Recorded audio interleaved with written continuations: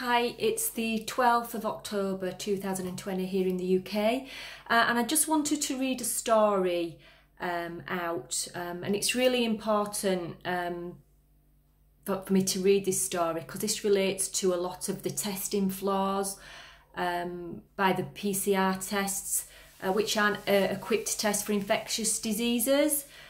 So I'm going to just read this story. I'm going to read a few things today. A letter I received from Diane Abbott and the removal form of the cremation certificate for deaths relating to COVID-19 under the Coronavirus Act. So I've got a few things to go through today.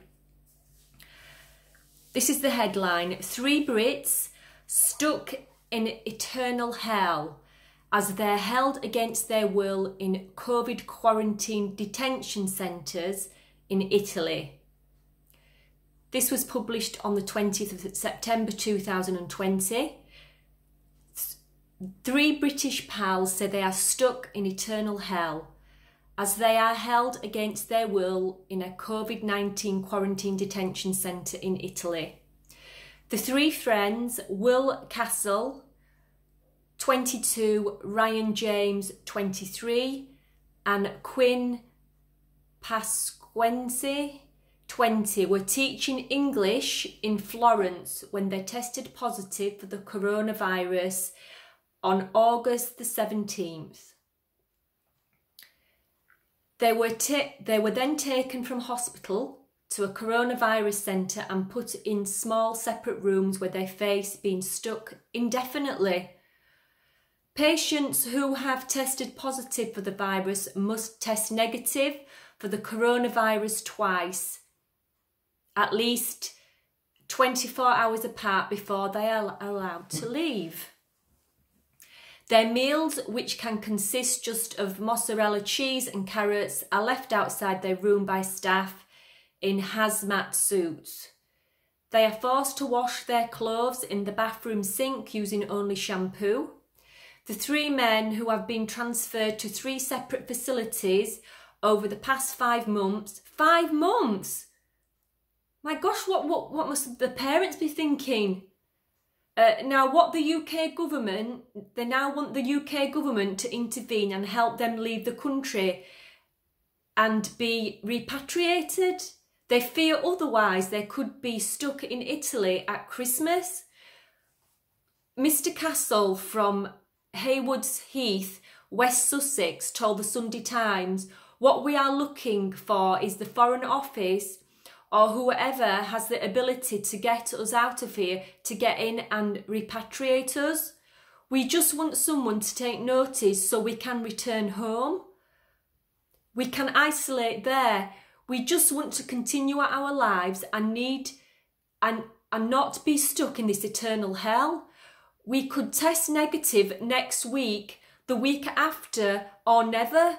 We are literally at the mercy as to when we get to leave." Mr. Castle also claims one of his friends suffers from celiac disease, but says his dietary needs have not been catered for and he has at times been forced to eat food containing gluten. He told Metro the pastoral care has just been really rubbish. To keep their spirits up, the 3 pals often video call one another, but they say the Wi-Fi connection can be poor.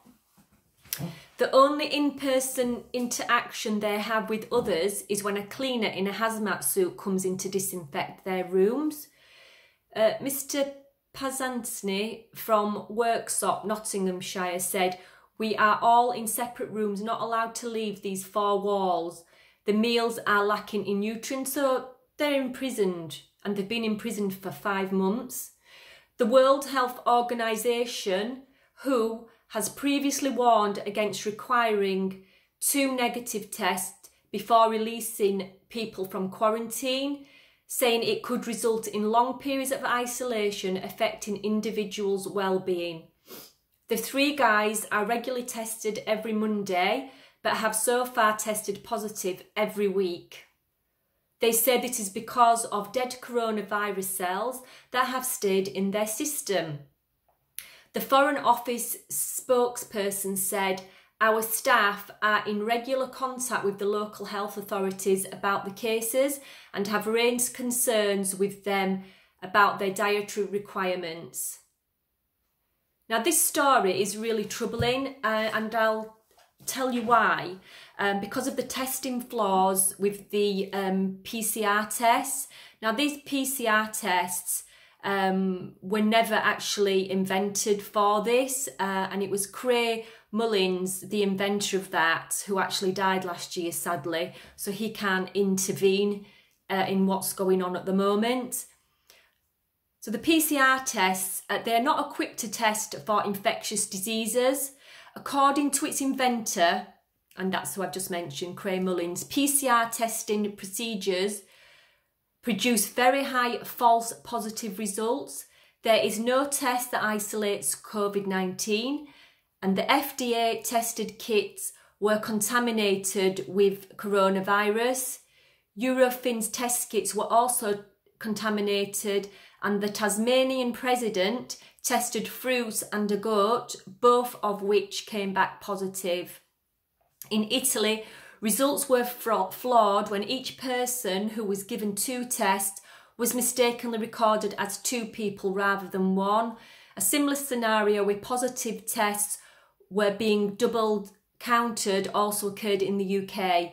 And the coronavirus bill states that any individual can be forcibly quarantined in government facilities against their will if officials have a reason to believe they may have coronavirus.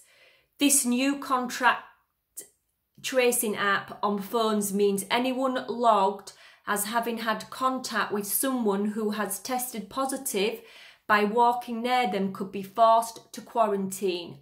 Several other apps are in development that have raised serious privacy issues. The NHS app allows a CIA-funded company, Palanta, to access all national health care data on everyone in the country.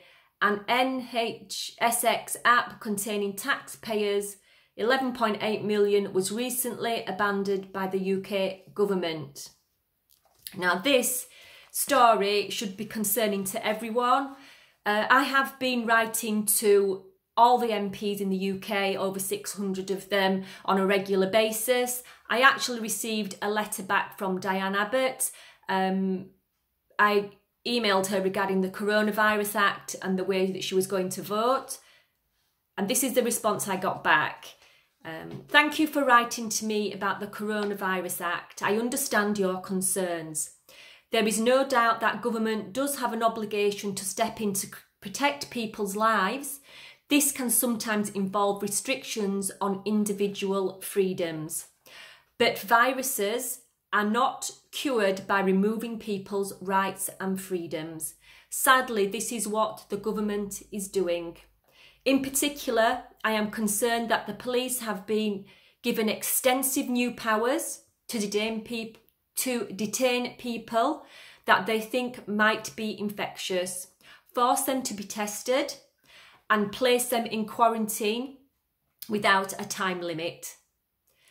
As you know, the police can also hand out fines, which have recently been increased, and use force to impose the lockdown. And she puts here, unfortunately, I could not be in Parliament to vote against the renewal of the Coronavirus Act recently because I am self-isolating for health reasons. But it will come up for renewal again, and unless the Act is significantly amended, I will not be voting to renew it again. So that was a response I got back from Diane Abbott. She's obviously concerned about these quarantine restrictions, and so she should be, and so should all of we be, especially in connection with these young boys who've been in quarantine and they keep testing positive for coronavirus. What happens if these boys never not test positive for coronavirus? Then what's going to happen? We really need to be asking all of these important questions. And another thing that I'm really concerned about is another statutory instrument that the government have placed against the Coronavirus Act, and this is what it is. It's the removal of Form 5 cremation certificate for deaths relating to COVID-19 under the Coronavirus Act, and this allows a non-COVID death to be registered as COVID.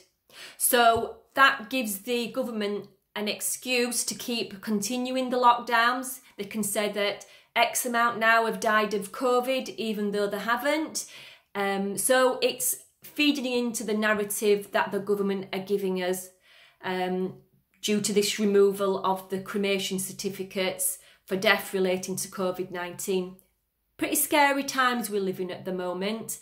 And also there was another Coronavirus Act which was passed, which allows the police, if you die in police custody and you die at their hands, there is no recompense, there is no comeback on the police, and they don't have to tell you why the person died when they're in quarantine. So if somebody dies in quarantine, they can put coronavirus on the death certificate even if they died at the hands of the police.